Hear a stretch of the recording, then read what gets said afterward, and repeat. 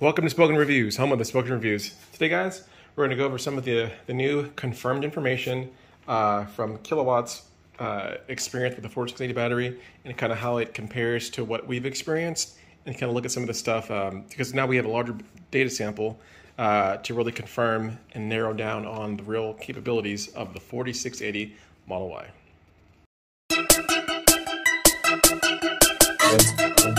Okay, number one on the list is going to be the charge speed. So remember 3 weeks ago on June 8th, whenever we got the vehicle, we did our test, and we did from 9% to 97%, and it took us 50 minutes.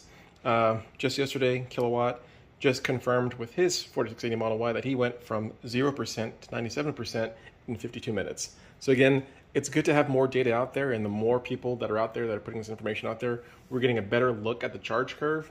But very similar to what we saw, starts off really high and then it kind of tapers down.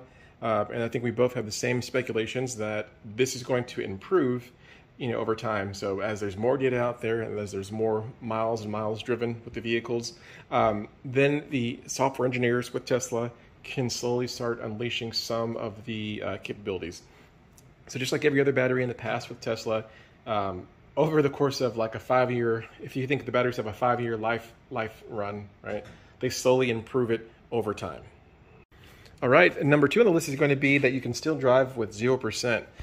So we had a test a couple weeks ago where we basically got the vehicle down to 0%, and we still had the ability to drive. So as confirmed with their test, same thing, you can drive at 0%. So good to see that confirmed somewhere else too. And coming at number three on the list is that the ability to regen with regenerative braking at 100% battery. So this is really interesting. So this came from a comment originally. So back whenever I first got the vehicle on June 8th, someone left a comment basically asking me, hey, charge to 100% and see if the battery can still regen, because if it can regen, there's probably extra capacity in there. And I was like, hey, that's a great comment, and I really do appreciate all the comments. So we did the test, and we could regen at 100%. And we've done that a couple different times. So with our Model Y, we could regen 100%, 4680 Model Y.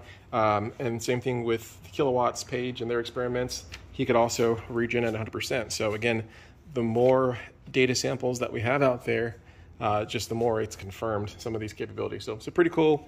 Glad to see that was confirmed as well. Number four on the list is going to be the confirmed real-world range. So again, we've driven like our real world, with the AC blasting during the peak of the sun. We basically did like 200 miles or so. But we've also done some other tests, and we've been saying that we think the real world going, 85 miles an hour, 80 miles an hour is going to be somewhere around, 220 miles range. Kilowatt, they just did their test yesterday, and they were able to squeak out 236 miles. But for their test, they were actually going, and I'll put up the tweet, they were going, I think, anywhere from between 70 to 73, and it was later in the day, so a little bit cooler weather.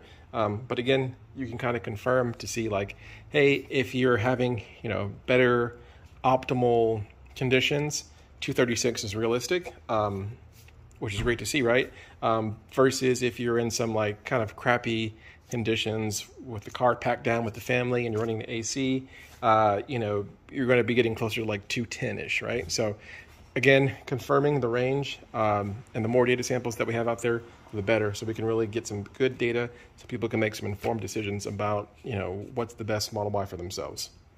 And number five on the list is going to be the confirmed battery capacity. So in the same tweet where they showed that they went to 236 miles between charges and they got the battery down to 0, you'll see that the used energy was 68 kilowatt hours.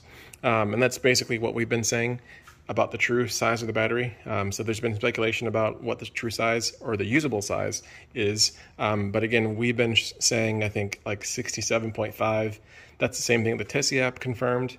But it was cool to kind of see that another person with a 4680 Model Y got a very similar experience with using 68 kilowatt hours whenever they went from 100 to 0. So great to see that.